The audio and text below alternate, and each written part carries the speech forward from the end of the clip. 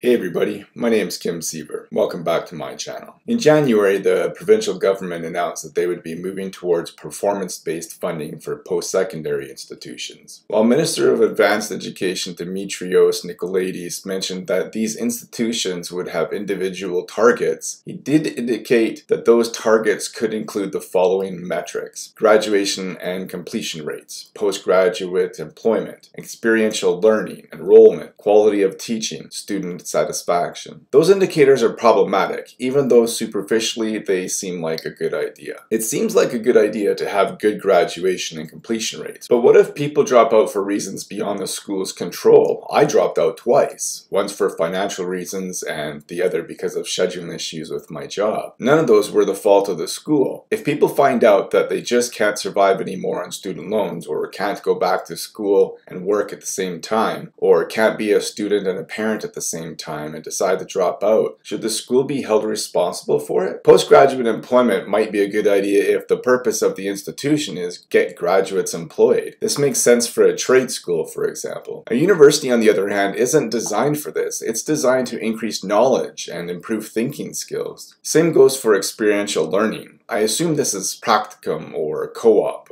and other theory into practice programs. Again, this might be a good idea for institutions designed to manufacture workers. The problem with funding based on enrollment is that it will encourage institutions to create and market popular programs rather than necessary programs. And it will amplify the existing narrative around program worthiness that already exists in advanced education. How do you measure quality of education? How do you measure student satisfaction? These are both arbitrary, subjective metrics. Lots of university students hate broad-based liberal education, but that doesn't mean it has no value and shouldn't be funded. This announcement further enforces the conservative idea that university is only for the elite, and that its job should be pumping out workers. The next thing we know, art galleries are going to be forced to host only works of realism.